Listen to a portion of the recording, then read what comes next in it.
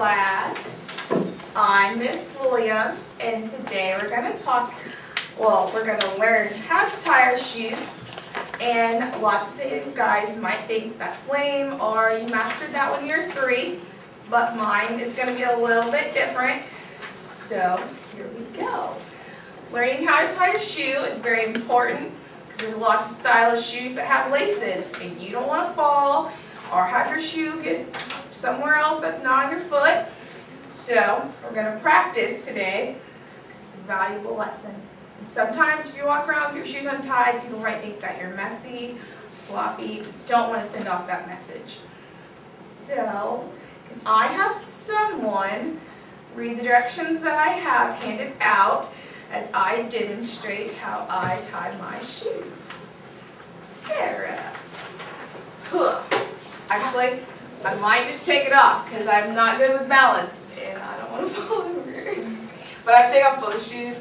My grandma believes if you walk around with one shoe off, it's bad luck or something. So we'll just do this. Anyways, I'm ready. okay. Have a shoelace in left hand and a shoelace in right hand. Got it. Cross the two, which make an X. Pick up what was the left side with your right hand and what was the right side with your left hand. Take the shoelace in your right hand and slide it under the shoelace in your left hand. Grab that lace with your right hand through the opening. Once through, pull with right hand and pull other shoelace with left hand to the point where your foot feels snug. My foot was in there. This would be a snug moment. Okay. Form a snowman's head the size of the tip of your finger with the left shoelace and hold. Wrap the right shoelace around that snowman's head like a scarf one time. Underneath is a hole or the bottom half of the snowman. Does everyone see this whole bottom half snowman? Using your right index finger, push the right shoelace through that opening to form another loop. When the size of the tip of your finger has been pushed through, take your left hand off the snowman's head and scarf and grab the newly formed loop. Pull with left hand the newly formed loop and with right hand the snowman's head and scarf until the loops are equal in size as well as snugly tighten the shoe. Yay. Okay, I did it. Now, it's your guys' turn to do the same. Each of you, if you have partners at your tables, yes, you would do it. Read off the section to one person why they tied their shoe. If you don't have shoes, you can borrow mine, or someone can give away one of their shoes. So we're all friends here. Well, do you have? I don't. We don't have it either. well, no one has shoes. All Alright, we will get shoes out. You guys need a shoe. Yeah, they do. Okay, you guys need a shoe. You guys need a shoe.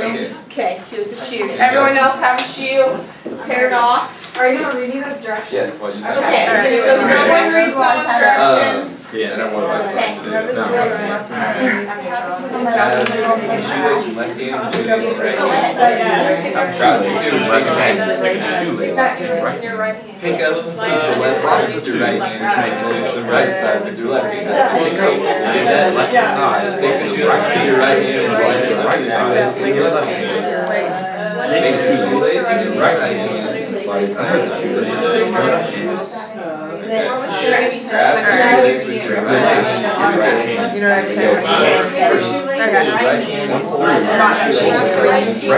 through.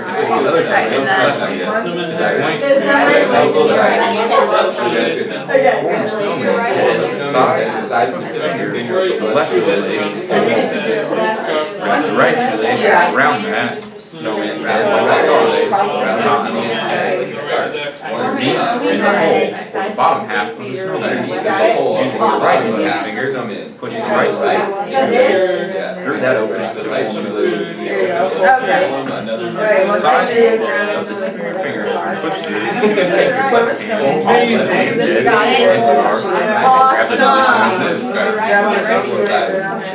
The left hand has the newly formed loop. Right hand. Snowman's head and scarf.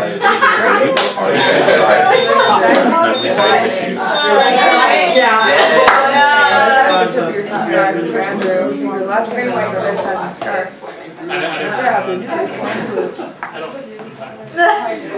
You guys got it? Yep. Okay. I did something wrong. It's okay. I'm gonna say good job because you tried. Alright, so does anyone want to comment on this activity? Tell how hard it is to teach someone how to do a physical activity without, telling them how to do it? Have a comment on that? You make sure you pay attention. Like, I was just ready to tie my shoe, but Yeah. you had to go step by step, make you stop and think about what you're really doing. Yes. Awesome. Well, my goal today was to teach you how to be able to verbalize a physical skill and how tough that can be. I know a lot of us just want to show someone how to do it, but not everyone learns that way. Some people learn by telling